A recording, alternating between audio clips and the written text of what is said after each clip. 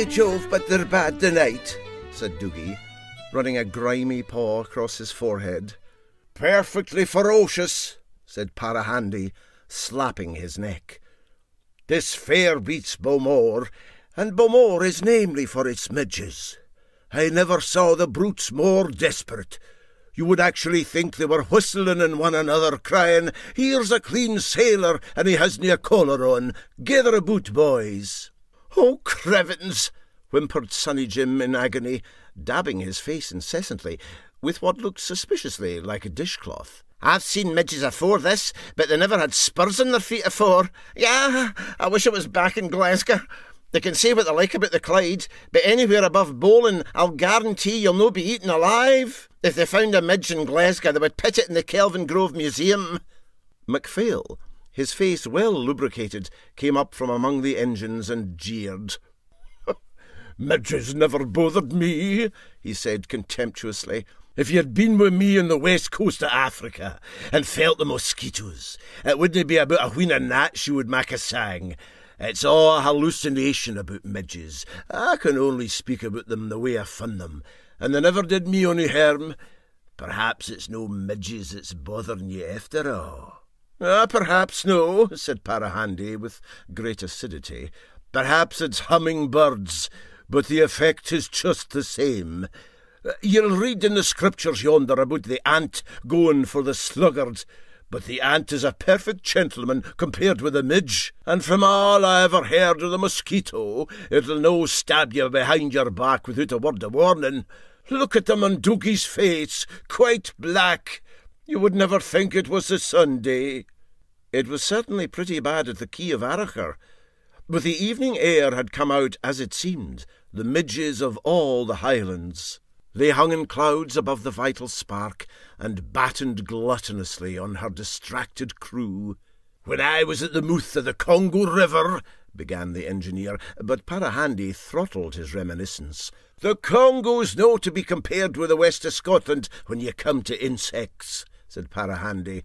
There's places here that's just deplorable whenever the weather's the least bit warm. Look at Tinnabrook. They're that bad there, they'll bite their way through corrugated iron roofs to get at you. Take Clynder again, or any other place in the Gairloch, and you'll see the old ones leading round the young ones, learning them the proper grips. There is a special kind of midge in Dervig on the Isle of Mull that has all the points of a Poltalloch terrier, even to the black nose and the cocked lugs, and sits up and barks at you. I was once gathering cockles in Colonsay. I could be doing with some cockles, said Sonny Jim. I feel like a cockle when it comes near the Glasgow Fair. The best cockles in the country is in Colonsay, said the captain. But the people in Colonsay is that slow they canna catch them. I was once gathering cockles there, and the midges were that large and bold I had to throw stones at them. It's a pity you hadn't a gun, remarked MacPhail with sarcasm. A gun would be no much use with the midges of Colonsay, replied the captain. Nothing would discourage yon fellows but a blast of dynamite. What was there on the island at the time but a genuine English tourist, with a capital red kilt, and man, but he was green. He was that green the coos of Colonsay would go mooing along the road after him, thinking he was grass.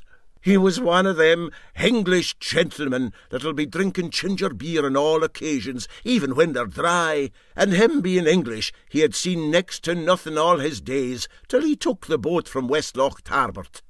The first night on the island he went out in his kilt and came back in half an hour to the inns, with his legs fair pitiful. There is nothing that the midges like to see among them better than an English tourist with a kilt. The very tops was eaten off his stockings. "No, that's a fair stretcher, Peter," exclaimed the incredulous engineer. "It's as true as I'm telling you," said Parahandy.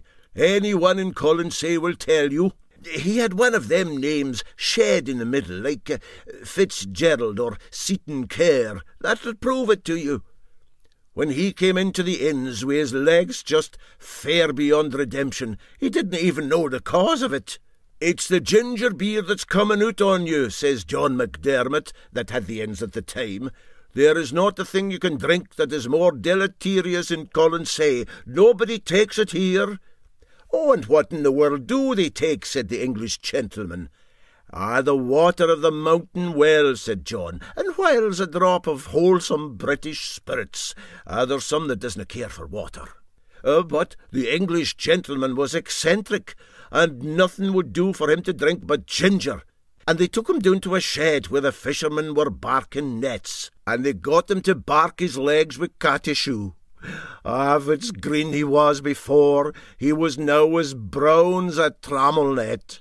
But it never made a bit of odds to the Mudges out in Colonsay. I tell you, they're no slack. "No slack here neither," wailed Sonny Jim, whose face was fairly wheeled by the assailants. "Oh, Michty, I think we would be far better ashore."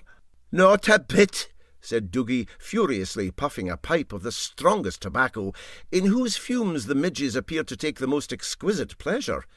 "There's no a place ashore where you could take shelter from them, it being Sunday," he added significantly. "I'm going ashore onyway," said MacPhail, removing all superfluous lubricant from his countenance with a piece of waste. "It wouldn't be midges that would keep me lolling about this old hooker on a fine night. If you've had some experience of mosquitoes, them's the chaps for you. It's mosquitoes that spreads the malaria fever." They watched him go jauntily up the quay, accompanied by a cloud of insects, which seemed to be of the impression that he was leading them to an even better feeding ground than the Vital Spark. "Holy frost!" he exclaimed, jumping on deck. "I never felt midges like that in all my days afore. They're in billions of billions." "Tut, tut," said Parahandy. "You're surely getting off a timid, MacPhail.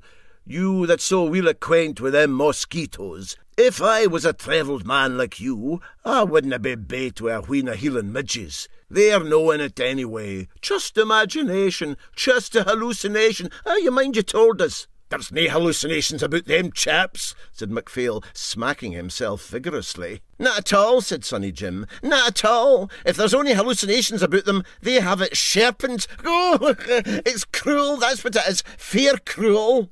"I promised I would go and see McCrae the nicht," said the engineer, "but it's no safe to gang up that quay.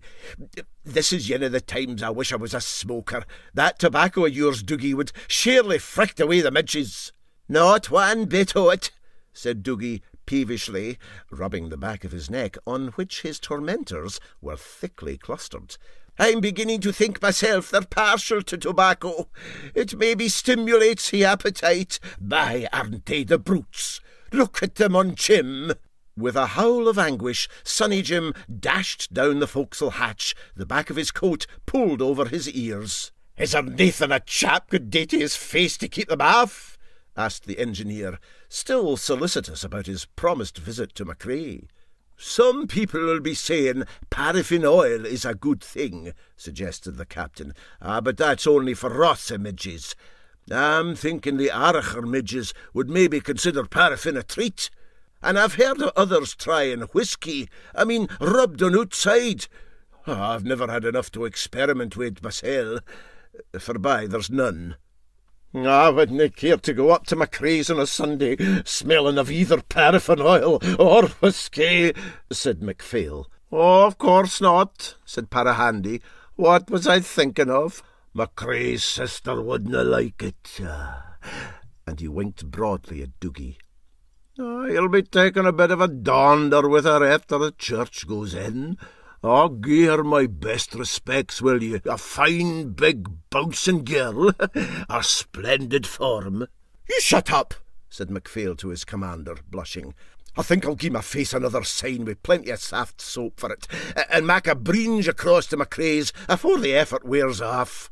He dragged a pail over to the water beaker, half filled it with water, added a generous proportion of soft soap from a tin can, and proceeded to wash himself without taking off his coat. "You needna mind to keep on your cap," said the captain, grimacing at Dougie. "Me mal no see ye."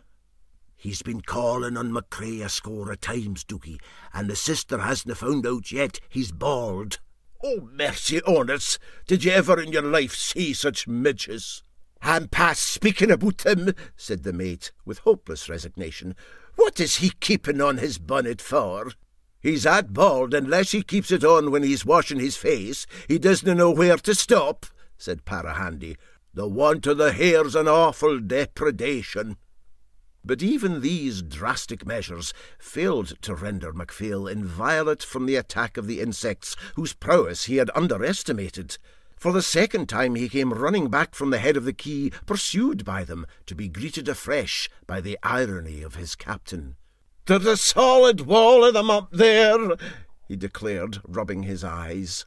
"Isn't it annoying?" said the captain, with fallacious sympathy. "Mima will be weary waiting on you. If there was a druggist's open, you might get something in a bottle to rub on. Or if it wasn't the Sabbath, you might get a can of syrup in a grocer's." "Syrup?" said the engineer inquiringly, and Parahandy slyly kicked Doogie on the shin. "Oh, there's nothing better for keeping away the Mudges," he explained. "You rub it on your face and leave it on. It's a pity we haven't any syrup on the boat." "Sonny Jim had a tin of syrup last night at his tea," said the engineer hopefully. "Ah, but it must be the genuine golden syrup," said Parahandy. "No other kind'll do." Sonny Jim was routed out from under the blankets in his bunk to produce syrup, which proved to be of the requisite golden character, as Parahandy knew very well it was, and 5 minutes later Macphail, with a shining countenance, went up the quay a third time, attended by midges in greater myriads than ever. This time he beat no retreat. "Oh, stop you," said Parahandy. "When Mima McCrone comes to the door, she'll think it's no an engineer she has to call on her, but a fly cemetery."